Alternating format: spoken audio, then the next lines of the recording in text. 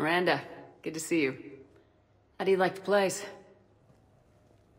Not a part of town I'd normally associate you with, Shepherd. I like it. Fix me something while you're back there, would you? Sure, I got just the thing. So what brings you back? I was hearing some confusing reports. Sounded like you had lost your mind. No doubt. My communications were hacked, among other things. I'm sure the news had a field day. It did. So, a clone? Yeah. Saw it myself. Did you know anything about this? Just rumors. Nothing really caught my attention. But about this Brooks. Heard anything? Not as Brooks, but as Hope Lilium. Another lie, certainly. When the collectors showed up, she put together the dossiers on your crew for the elusive man. Never paid her much mind. Interesting. My focus at the time was bringing you back. We needed the real Shepherd, not some cheap knockoff. I mean, really. A clone? You're enjoying this, aren't you?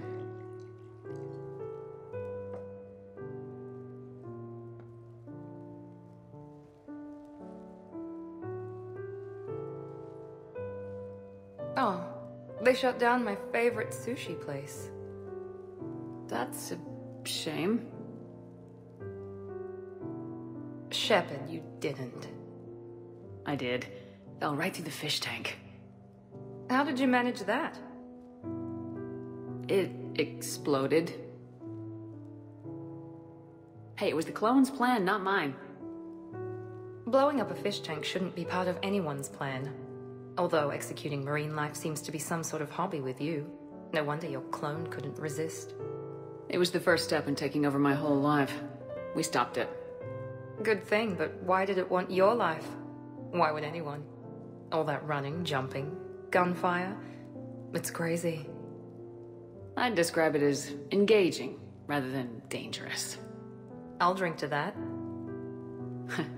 Trust me, I know all this isn't normal. Speaking of trust, with all this clone business, how do I know you're the real Shepherd? I don't know, you just do.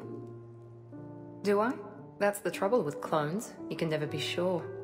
Come on, you rebuilt me from almost nothing. Don't you recognize your own handiwork? It's not as if I carved my initials in the corner. Well, clone or not, I'm the only Shepherd left. Good point. I guess I'm stuck with you. I do have a crazy life, don't I? That you do, my friend. That you do.